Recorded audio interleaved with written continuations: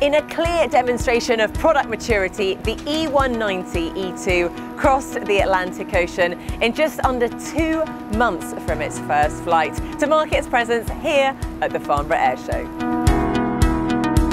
The second generation of the successful E-Jets family meets all the necessary qualities to maintain leadership in the commercial jets up to 130-seat segment and contribute to airlines being able to manage their fleets intelligently.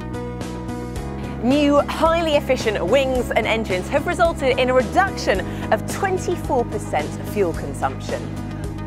Now, the interior of the aircraft is one of the highlights. It really maximises passenger comfort and also luggage space too. In addition, new avionics and fully fly-by-wire flight controls results in more effective and safer flight operations.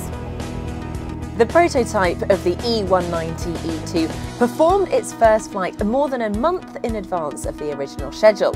In an industry accustomed to reoccurring news of delays in new aircraft programs, this achievement deserves to be celebrated. That extra buffer that we clearly now have in the program will allow us to ensure that we have the most matured product possible for our customer base at the entry into service on the first half of 2018. A timeline that we've never changed since we launched the program only 3 years ago.